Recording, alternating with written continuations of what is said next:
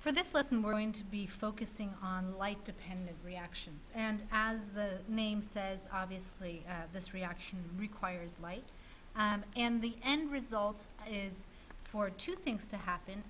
The real purpose of all of it is, and I'll use a red pen here, I think. Give me 1 second. The real purpose of it is to actually get two things to be made. We want to convert that ADP and something called NADPH into ATP and NADPH. And these kind of look at them as your batteries for energy. And I had sort of talked about that ATP and NADPH is sort of the gas of the cell, and that is in fact true. Maybe look at them as batteries. And ADP and NADPH, as I had said earlier about ADP, is it's sort of a half-charged battery, where ATP is the fully charged one, ready to give off its energy.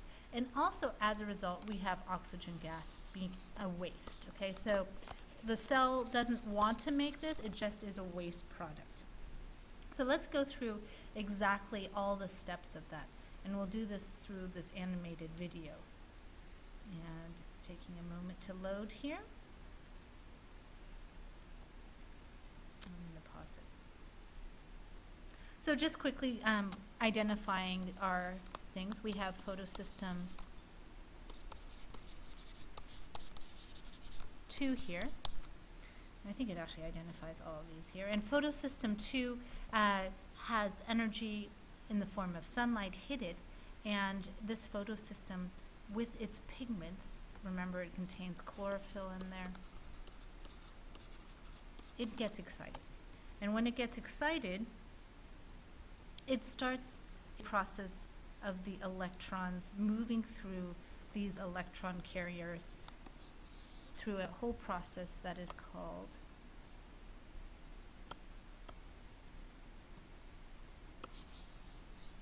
the electron transport chain. And remember, these molecules here, their only purpose is to move those electrons through. And we'll see later why this is so important that the electron moves through this one here. Okay? So, as I had said before, the light hits this photosystem 2, and the water that just happens to be around it, as a result, gets zapped, electrocuted, and split apart to being one hydrogen, and to being hydrogen and oxygen. And as this hydrogen splits, it leaves an electron here. Okay, so this electron that you see over here actually comes from the water. And this electron then moves through these molecules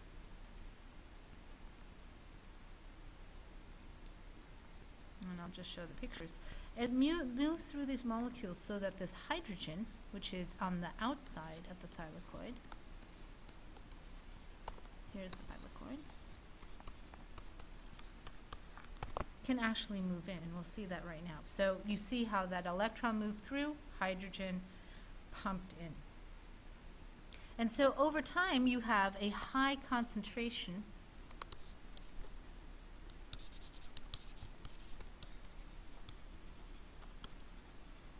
of hydrogen. And this is the whole reason we actually have this electron transport chain, and we'll see why that's so important later on.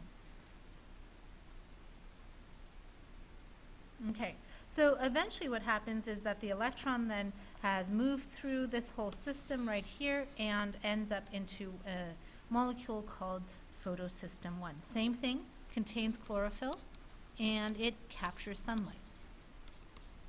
So we have the sun hitting this. Let's get this sun to do it. All right, and that gives it the last boost, that last piece of energy, so that it moves through the last one of these electron carriers. Okay? And as it does that, this electron has to go someplace. And it is NADP, which is almost like a form, an energy form right here, that actually, let me see what happens. So it will grab that electron and make, with that electron, attach two more hydrogens to become NADPH, okay? So it's now a stored battery. And I'm going to let this sort of run through here. But again, ATP, let's see if I can get this to stop.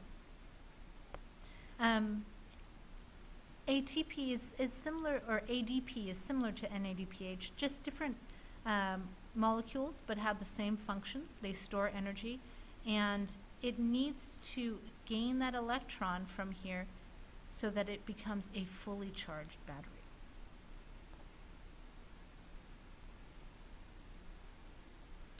Okay, and so this is just a review of how that NADPH gets made. You have the electron moving through to the last part, and at some point it's going to actually make NADPH.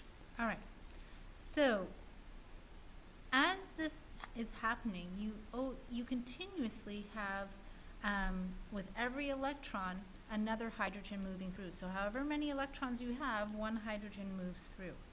And again, as I said, you want to have a high concentration of hydrogens, and so you see more and more hydrogens going in there.